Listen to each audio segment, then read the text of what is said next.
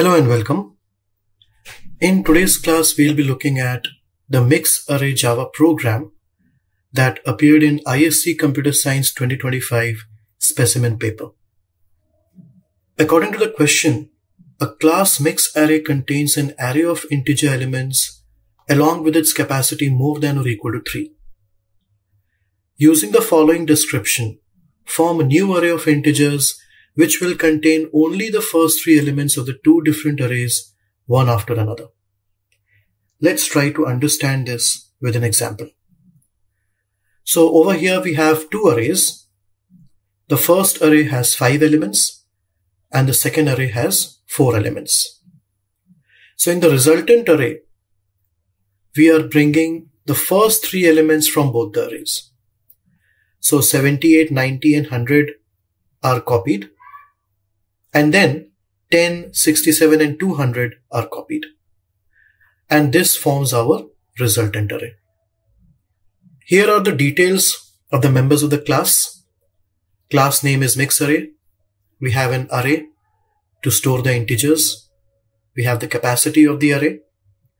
We have a parameterized constructor to initialize the capacity. The input method to accept elements into the array.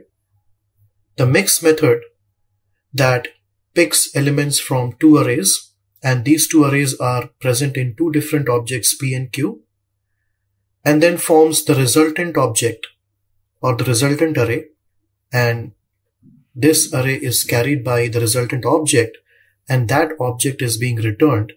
That's why we have the return type of this method as Mixarray. And then finally we have the display method to display the array. We also need to define the main function to create objects and call all the functions accordingly to enable the task. So that's the question. Let's start writing the program. So here I have created a file mixarray.java.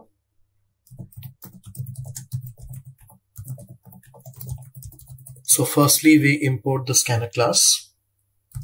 Then we create the class Mixarray. And we declare the data members. So we have int array and int capacity. Then we have a parameterized constructor. So public Mixarray. And we are taking the parameter and this variable will be used to initialize the capacity. So capacity equals and now we can create the array object using the capacity. Next we have the input function.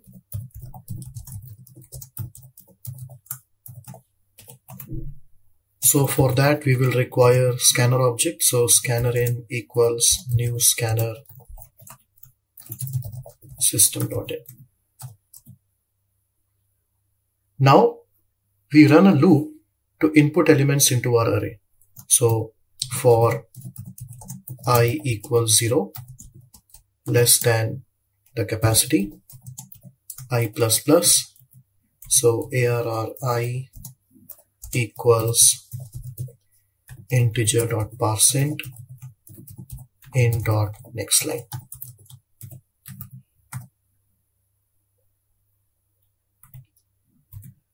The input function is over. Now we can create the mix method, and we'll create this method as static. Public static Mixarray Mixarray P, Mixarray Q. Why are we making it static? Because we want to execute this method without the help of any object. That's why we are making it static. Now inside this method we create a temporary object.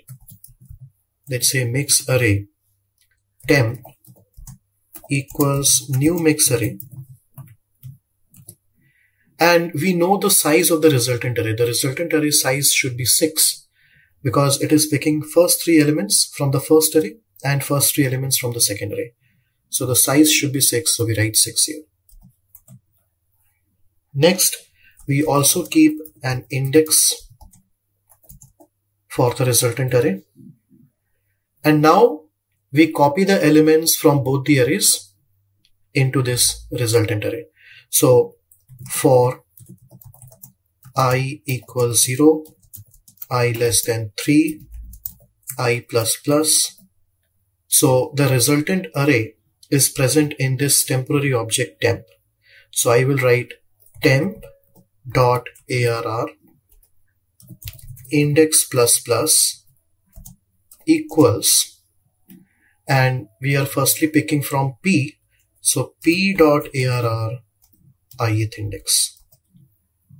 So post increment here, because firstly we want to start from 0, and then for the next insertion the index will change to 1 and so on. Similarly, we can do the same for the second object also. So again we write for I equals 0, I less than 3, I plus plus, and once again the temp object dot arr index plus plus equals q dot arr I.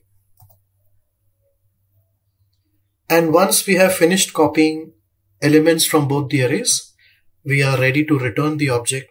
So we write return temp, this temporary object. And our mix method is also complete. Now we only have to create the display method and the main method. So let's carry on with the display method. So public void display, and here again we run a loop to display all the elements.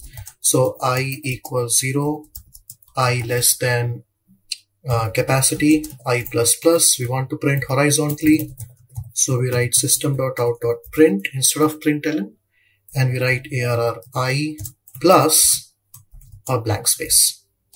Once we finish printing horizontally, we change the line using an empty println,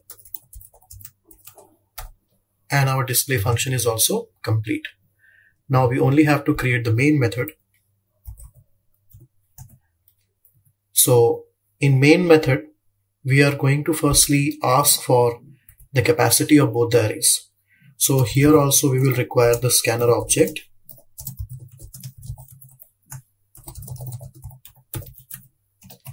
And we are going to ask capacity of array 1. So I'm taking it in C1.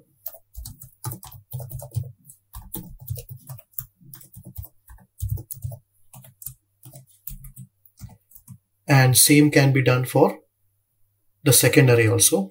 So system.out.print capacity of array 2. So int C2 equals integer.parseInt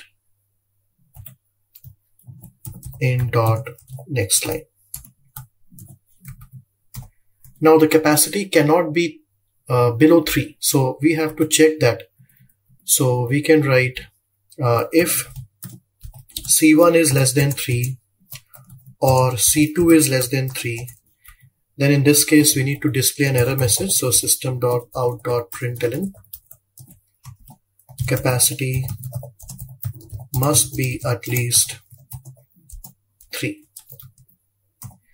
and then we can call the return keyword. So we are calling the return keyword in the main method, and as a result the program will terminate because we are exiting from main. Otherwise we are ready to create objects. So we write Mixarray, let's say obj1 equals new Mixarray, and we pass the capacity 1. Then Mixarray obj2 equals new Mixarray C2, and the third object, or you can say the third reference variable, will call the mix method, and it will pass obj1 and obj2. But before that We also need to input elements into both the arrays. That we haven't done. We have only created the array. The arrays are empty right now. You can say they are only initialized with zeros. So for that, we need to call the input method for both the objects. So I can write a message here, system.out.println, enter array1 elements, and I can call the input method for the first object. Now same way I can also write system.out.println for the second object. So enter array2 elements and then obj2 dot input method will be called. And now we are good to call the mix method. After calling the mix method, we can now display all the three arrays. So we can write system.out.print array1 elements, or we can just write array1 and we call obj1.display. Then system.out.print array2, so obj2.display, and system.out.print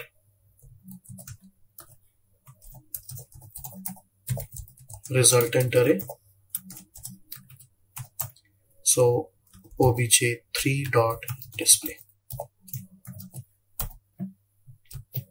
So that's all. We have completed writing our program, and now we can check the output. So let's execute java space mixarray.java. So capacity of array1, let's say 5. Capacity of array2, 4. So enter array1 elements. So I'm entering 78, 90, 100, 45, 67. Enter array2 elements. So 10, 67, then we have 200, and then we have 90. So you can see in the resultant array, the first three elements are there from both the arrays. So that's all. I hope you have understood how to solve this program. Thank you for watching and see you soon in the next class. If you still have any questions, you can get in touch through comments. Thanks for watching.